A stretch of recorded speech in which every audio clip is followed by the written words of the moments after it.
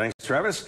Teachers are often taking time to help their students, but a few weeks ago, North Tazewell Elementary staff rallied to help one of their own after a family emergency. WVVA's Joshua Bolden met with school employees today who say they're more than co-workers, they're family. Baby Keigan and his grandmother are all smiles today, but on October 24th, the North Tazewell cafeteria cook's face was filled with worry. My grandson was in a near-fatal accident.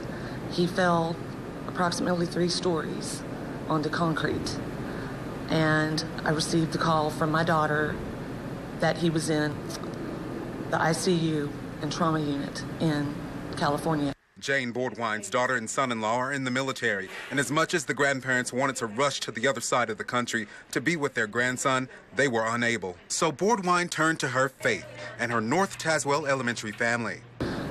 My main objective was to reach out to my family here at North Tazewell Elementary School for prayer. Bordwine got more than she asked for. Her co-workers at North Tazewell pulled together, and the cafeteria cook who usually does the serving was served with the gift to see her grandson.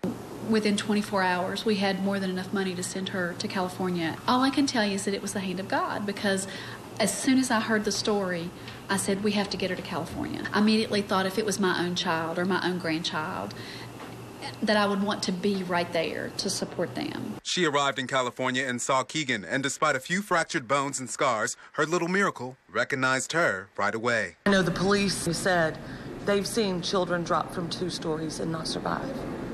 But to see this baby running and playing is miraculous. Here for you in Tazewell, Joshua Bolden, WVVA News. Keigan has since improved so much, doctors allow the child and his mom to fly from California to Tazewell, where he continues to recover, surrounded by family.